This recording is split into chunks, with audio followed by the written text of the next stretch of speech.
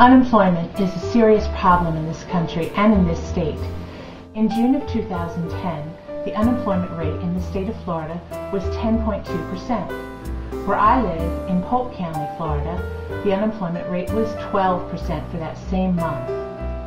To those who are gainfully employed, these numbers just sound like statistics, but they are in fact people. People with the desire to work, but no opportunity. Today I'm going to talk to one such person and find out his story. He's my husband, David Yerix. Thank you for agreeing to do this interview, David. You're welcome. So David, how long have you been unemployed? About 2 years now. So what happened? Lack of work. People ain't spending the money they used to. What kind of business were you in? Flooring. I was a subcontractor. Were you eligible to receive unemployment benefits? Luckily I was. $275 is the top weekly rate in Florida. Did you receive any assistance from the unemployment office in finding a new job? Not really. Just hand you a bunch of paper and say, look for a job. Due to dyslexia, Dave has a reading disability, and they were unable to help him. So how has this unemployment affected you as a person, as the head of a household? Well, a lot less money coming in. And get discouraged quite a bit.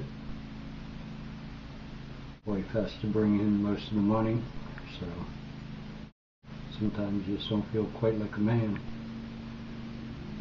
But we keep going. So what is it that you do when you're not looking for work with all the time that you have? Piss my wife off. Just do some stuff around the house, work on the vehicles, look for more work, help some friends out.